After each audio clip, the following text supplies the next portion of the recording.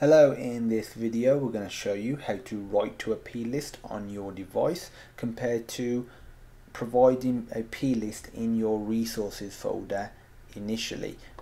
Obviously a resource aka plist that is in your resources folder will still be on your device, but if you create or write to a plist, it actually stores it in a separate area on your device that is linked to your application. It's application storage, so you don't need to worry about the technical side of that. All you need to know is when you write to it, it won't be like part of this resources folder or anything like that.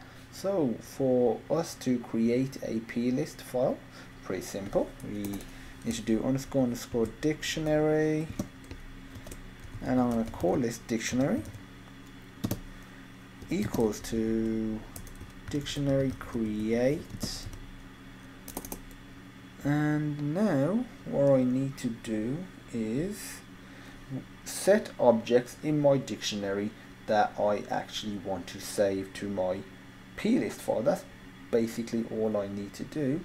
So to do that, I'm going to do dictionary set object, and this object I'm just going to do an integer. So __ integer. This is how you do integers in Cocos2d-x for dictionaries. ; create. I'm just going to put the value 4 in here, and the key string is the actual key that you are storing your value at.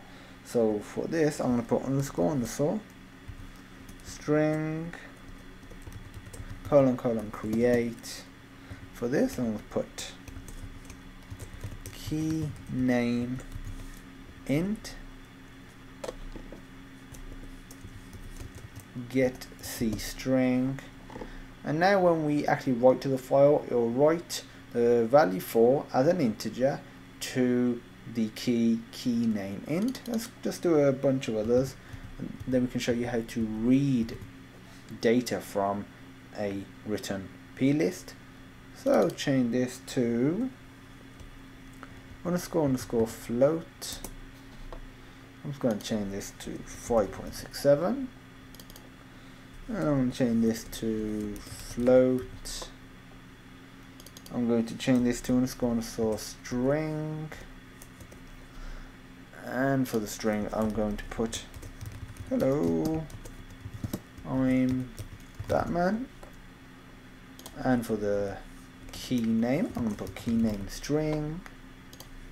For this one I'm going to put __ bool create true key name bool, and yeah, that's all we need. And now what we need to do is __ string, call this file name. So this is the file that you want to save it to. If the file exists, then it will save it to that particular key, and if that key already exists and it has a value, it will just overwrite it. But if the file doesn't exist, it will just create it. That's all done in the back end of Cocos, so you don't have to worry about any of that. So I'm just going to put create, and I'm just going to call it file name.plist. Not very original, but you'll get the job done. Now I need to do __ string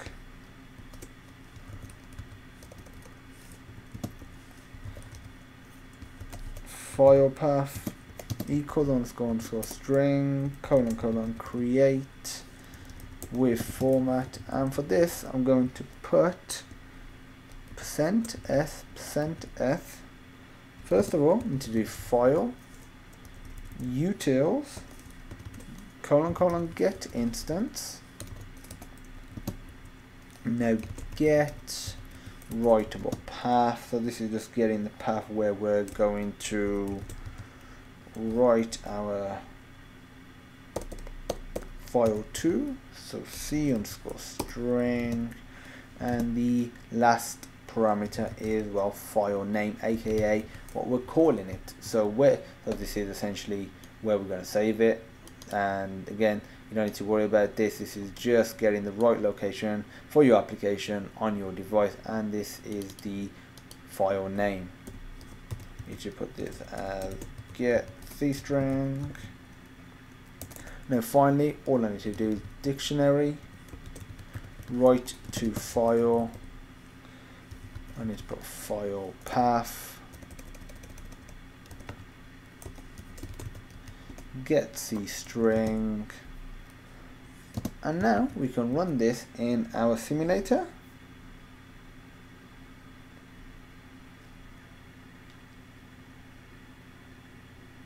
Okay, these values have now been written to these keys. You might be thinking there's no proof of this, and at the moment you can't see any visual proof because you're just writing data. So let me show you how to actually read that data. And what I'm going to do is actually just comment out all of this and show you the entire process for reading data. So to do that, just do underscore string asterisk file name. This is exactly what we did here. So for this, I'm just going to copy and paste it, just be a little naughty. So again, what we're doing is the file name that we're going to read data from and the path where this file is. The next thing we need to do is underscore dictionary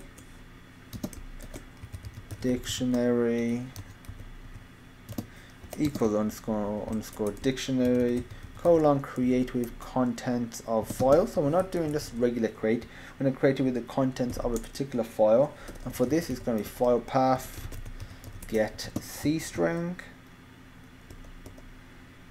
And now what we need to do is let's do a bunch of logs.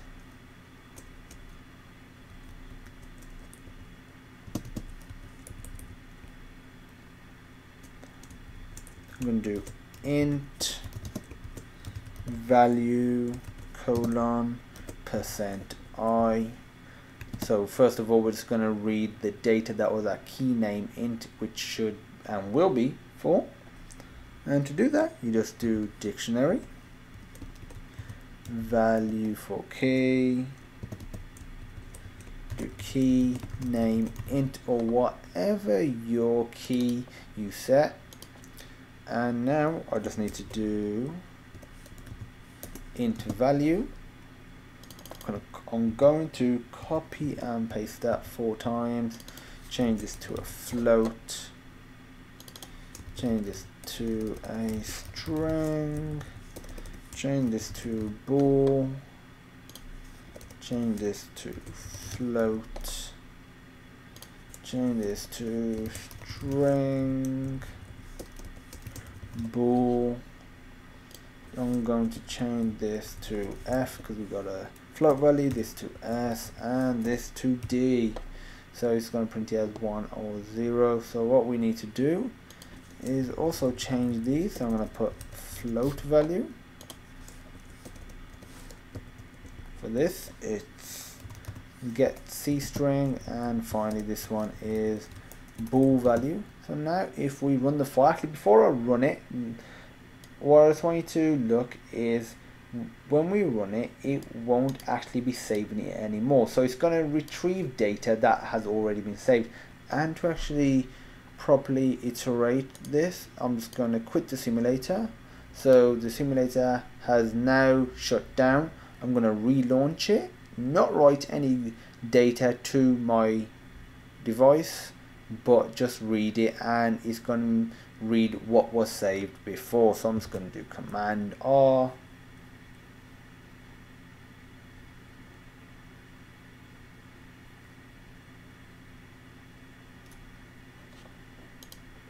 Okay, there you go. It says 4, 5.67. Hello, I'm Batman, and the value 1. Obviously, there's nothing on screen because, well, we haven't put anything on screen. But that's how you read values that have been written to your device, and this is how you basically write values to a plist and create a plist. If you have any questions, feel free to post them on sonarlearning.co.uk/questions.php. there'll be a link in the description to that. There'll also be another link in the description to our Cocos API guide, which has this in written form. So if you want to check that out and just copy and paste it, feel free to do that. Please rate, comment and subscribe, as it does really help keep the content free. Plus it also helps us provide more content to you on a regular basis. And as usual, thank you for watching and I hope you have a great day.